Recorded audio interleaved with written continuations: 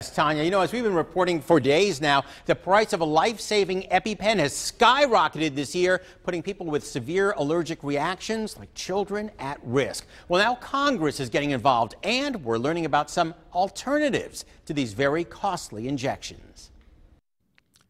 Heather Bretsch may be one of the most despised people in America right now. She's the $18 million a year CEO of the drug manufacturer Mylan, which has raised the price of life-saving EpiPens 400% in recent years. I think it's a crime because this is a life-saving drug.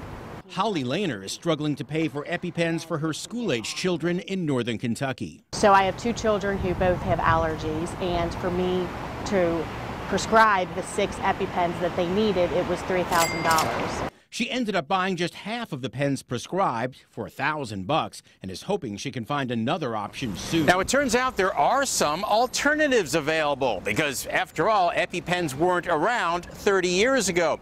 Unfortunately, they're not for everyone. Our partners at Consumer Reports magazine say doctors can prescribe another kind of auto-injector that can cost hundreds of dollars less. For a lot less money, the epinephrine auto-injector, also called generic Adrenaclick, uses the exact same drug in the exact same dosing as EpiPen. Some patients now cut costs even more by filling manual syringes with epinephrine themselves. But this can be dangerous and cannot be done in schools. I cannot. Or would I feel safe with them carrying a syringe like that?